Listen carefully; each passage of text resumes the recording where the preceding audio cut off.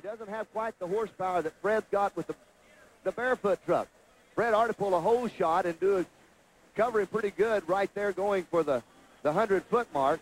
Once they unhook, that toy is a light truck. It's real maneuverable, and it does a good job. Cars are a little smaller. They don't stand quite as high as they did a run ago. As we look down the line, the barefoot, of course, we had in competition, not quite competition like this, in a show we did on ESPN out in Anaheim, and that's the night that barefoot flipped. This is the new barefoot. This is the 88 version of it. Barefoot and the toy. They're lined up. The crew is with their helmets on, ready to go in and jump in and unhook and get clear from the track. Setting on the line. There's Green. Schaefer pulled the wheel stand. The toy is having problems. The toy has broken the rear end of the truck. He's pulling off the front tires only, and he's really having a trouble battling that sled down the track. That may be all of it for him. Should be an easy win for barefoot. Makes a nice, easy turn now. Well, Fred's probably looking across track. He knows he's got this one in hand, so he won't hammer it too hard. He hammers it pretty good.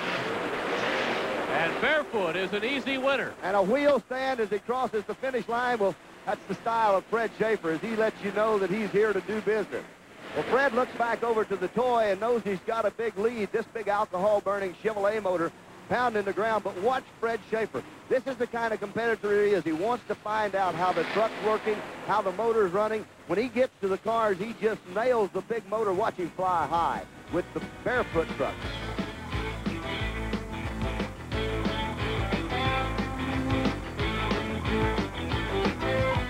Around the floor of the Silverdome, you take a look at these machines. The first thing that comes to my mind is there's an incredible amount of money invested in them.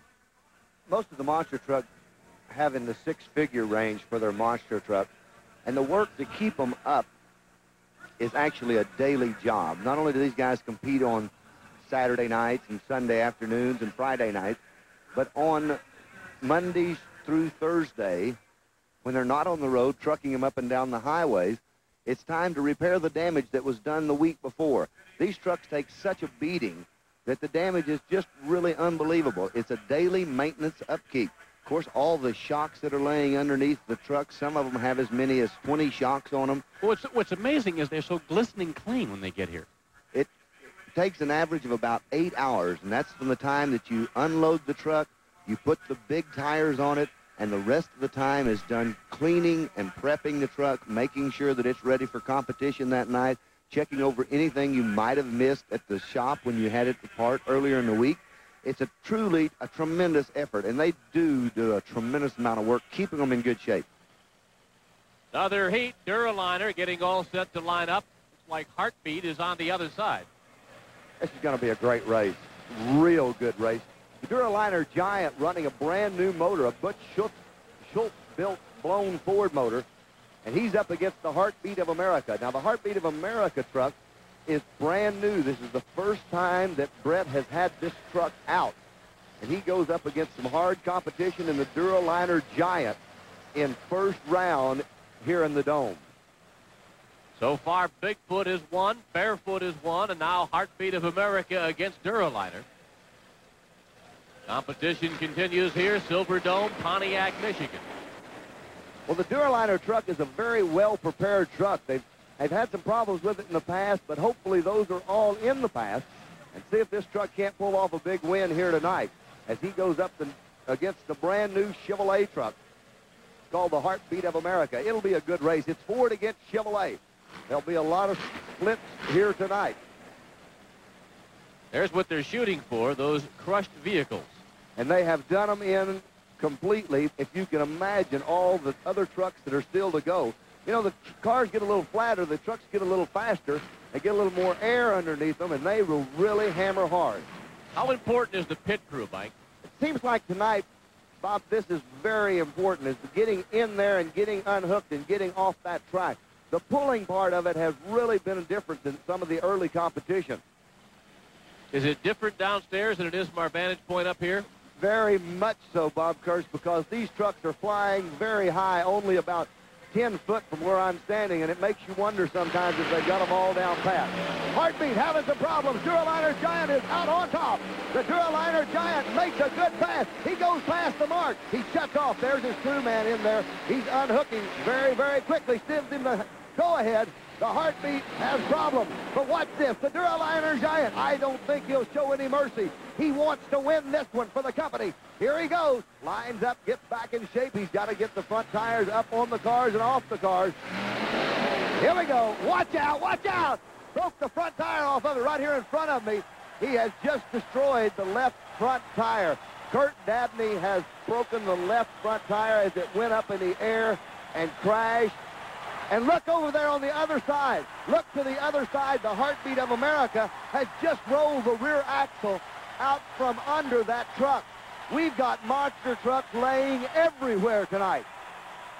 They're all over the place. Unbelievable competition. But Duraliner Giant with the broken left front tire has not crossed the finish line. Not that it's going to make any difference because Heartbeat of America looks like it's in a couple of pieces over on the far side. There's some major damage, Mike. We need some very large wreckers.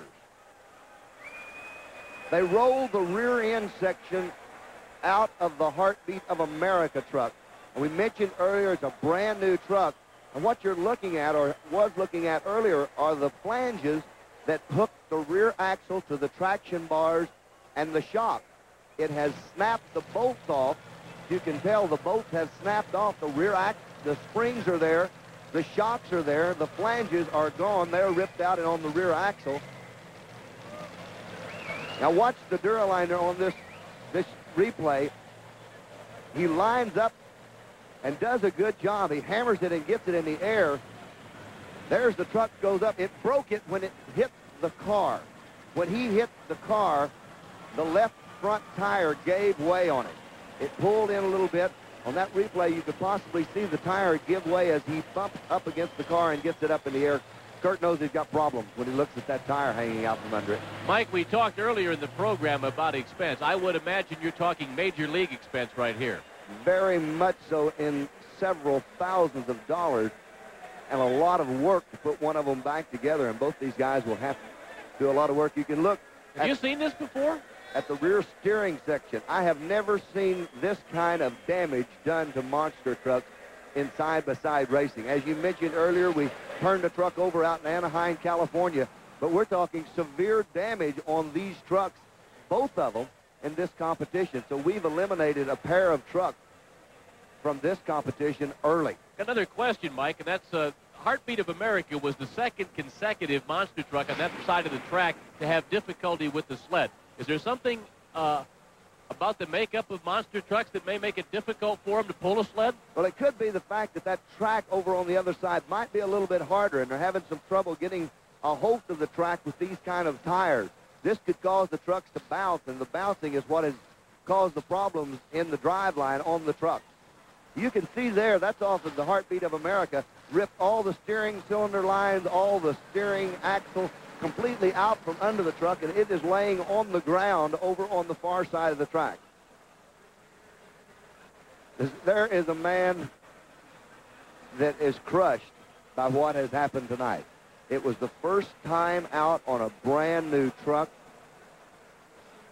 He is not a newcomer to the sport by no means, as he campaigned a Michigan Ice Monster truck for a number of years. He just completed this truck, and now it's taking the long ride off of the front of a loader bucket.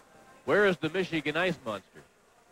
You know? You're looking at parts of it right there. Next round of competition, EXCALIBER on the track closest to our cameras. SAMSON is on the far side, and Mike Galloway is on the floor. Boy, this is going to be one great race.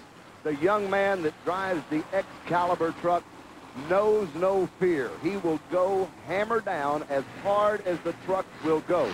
Don Maples, driving the SAMSON truck out of Huntsville, Alabama, will hammer that truck. He says he built it, he can fix it, and he will go at it hard and heavy. The SAMSON truck, supercharged alcohol Chevrolet. The EXCALIBER is a carbureted supercharged Chevrolet on gasoline. SAMSON maybe with just a little bit more horsepower, but SAMSON's also pulling a bigger set of tires, a set of 66s. The EXCALIBER, a little bit smaller tire. I would venture to say, watch the EXCALIBER truck. He could very well clear all 6 of these cars. It's about set to go. Remember, Bigfoot and Barefoot are the 2 winners so far. Heart of America and Duraliner both broke down in the last heat. The Toy and the Monster Vet have been eliminated. Look at SAMSON all the way in the air. Don Maples is carrying the front end. EXCALIBER's having a little bit of a problem. Maples is there. He's stopped already. EXCALIBER is just now shutting down. Maples has the advantage going into this part of it. Maples makes a clear start. He's covered him by 5 car lengths. Maples in the air, but watch EXCALIBER. Watch EXCALIBER. He will make up the time right on this one. He made the turn. He'll straighten it out. Watch him fly. Watch him fly. Wow! Look at that. Look at that. EXCALIBER came from behind to win it. Don Maples almost lost his when he hit the car. EXCALIBER, as we talked about before he went into the competition, when he straightened it out, he went wide open, hit the cars. He never backed out of the engine and let it fly. Watch EXCALIBER. Now, he's behind when he makes this turn. Maples has already gone off to the left and straightening out. But this is where the race is won right here as he turns the corner and heads it towards the cars. Wide open right there. He's on the throttle. The truck's probably doing 40 miles an hour. Look out. Look out. Look out. Unbelievable for EXCALIBER. So EXCALIBER joins Barefoot and Bigfoot in the winner's circle. The Giant is the closest to us. Deal Wilson, Winchester, Virginia, and on the far side, it's Wild Stang. Cliff Starboard in his new Mustang convertible goes up against Deal Wilson and the Virginia Giant. We talked to Deal earlier. He said this was the first time he had been in this type of monster truck competition. But believe me, Deal Wilson will not let this be the last time. This man is a capable driver. We saw him earlier in his funny car break an oil line, and we know that caused him some problems. He's got a big blown Hemi under the hood. Let's see if Deal Wilson can pull off a win over Cliff Starboard. Now, Starboard's blown Mustang, called Wild Stang, is a convertible, and he's very capable. It's a short vehicle. It's got a good quick turning radius. It's got a blower motor in it that's going to help him on the start and over the cars. But right now, pulling this sled is going to be a very tough thing for both of them. I think Deal Wilson may have the advantage in the sled part of it, and the Mustang may have an advantage on the latter part of it. So we'll wait and see as this competition gets real close. Green light, and Deal Wilson is in the lead. The Virginia Giant. A big lead for Deal Wilson. A big lead. Giant wins the sled competition. Now let's see what transpires from here to the end. Watch Deal. Cliff Starboard having problems getting unhooked. Deal looks back. Looks across. Watch Deal, though. He'll line up, wants to make sure everything's all right. He feels like he's got a little pad. Well, he got a pad because the Mustang, the Wild Stang, took a wide turn and took himself right out of it, and the Virginia Giant is the winner.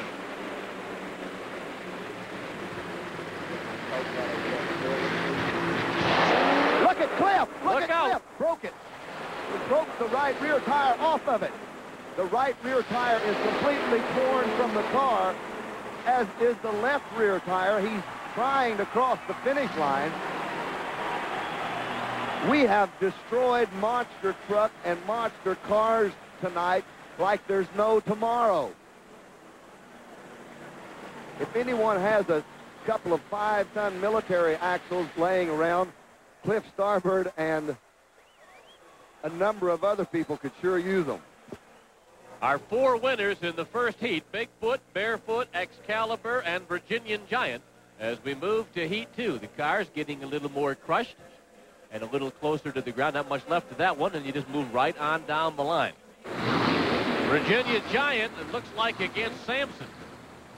SAMSON rolls the slack out of the chain, and this will be a very tough one. Ford against Chevrolet. Don Maples against Deal Wilson. Watch out. This is going to be a real close race. I think the hitching is going to be important. Both of them in wheel stand. Both of them side to side. Both of them very, very close. This is where it's going to make them or break them. The Virginia Giants loose. SAMSON loose. They both make the turn side by side. This is important. Deal Wilson heads into the straightaway. Wilson has the lead.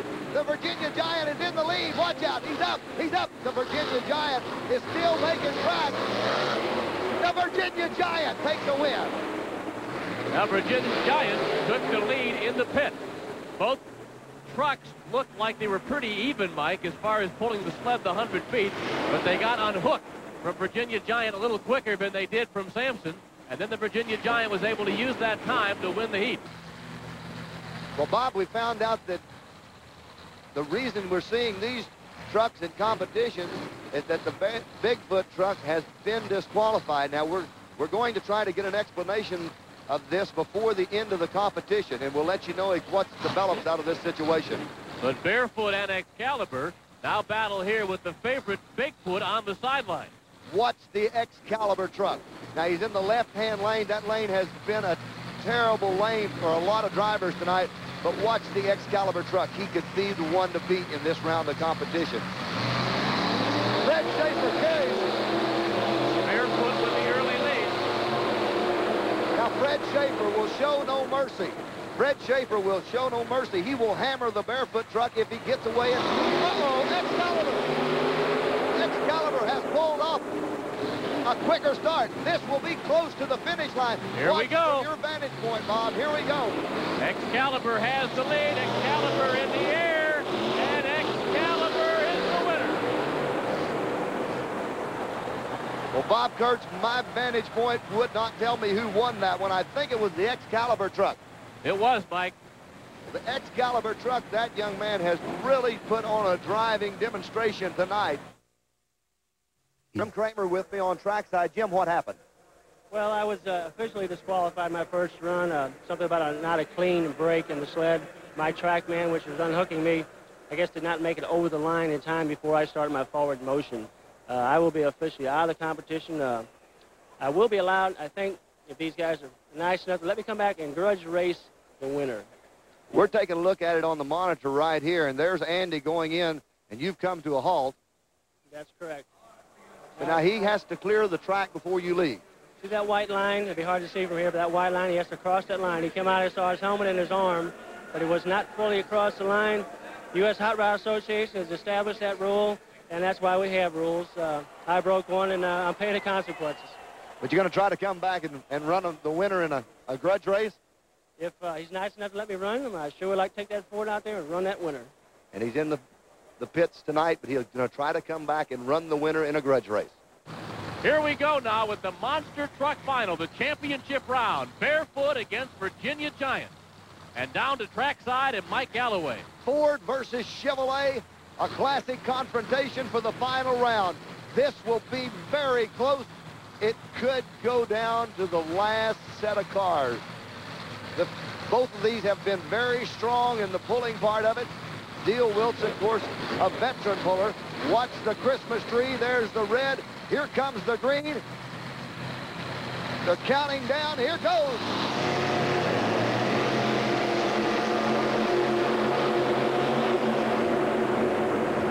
There is no definite advantage. The sled just got the lights wiped out.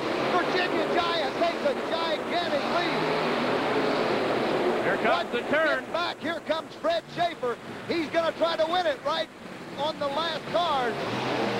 He'll do it. Not yet, he won't.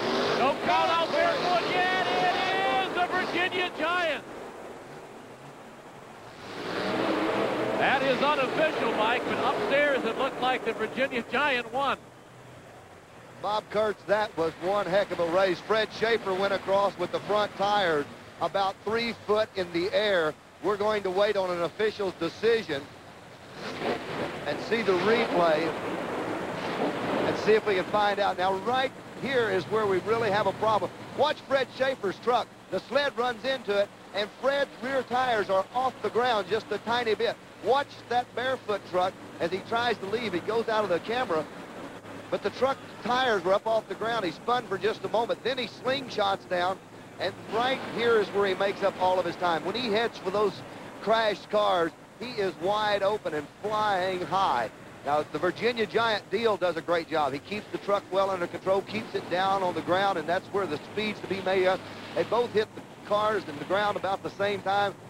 Bob Kurtz, I cannot tell. We'll have to wait on an official's decision as to which one of those won the championship tonight. It's very, very close. It looks like the Virginia Giant took the flag. And now, apparently, they're flashing on the scoreboard that we may have a grudge match. The Virginia Giant against Bigfoot. I think that may have gone through, Mike. Well, I think it shows a lot of sportsmanship on the part of Deal Wilson, the Virginia Giant. As he's made the passes, didn't have to come back, but he's gracious enough to go up against the Bigfoot truck tonight. Nothing would suit him more than to win this grudge match up against the legendary Bigfoot. That way he would say he's taking it home fair and square. Jim Kramer on the inside, side closest to the camera. It's going to be close. They both have pulled the sled extremely well. They both made great turns. Deal Wilson done well over the cars. Here we go. It is side by side. They are side by side. Now we'll wait on Bigfoot. We'll know his man will clear the track. Bigfoot clears the track first. Bigfoot's out on top. Deal Wilson is still at the sled. Deal has problems and cannot come back. Watch Kramer. Look out! Wow! Look at that!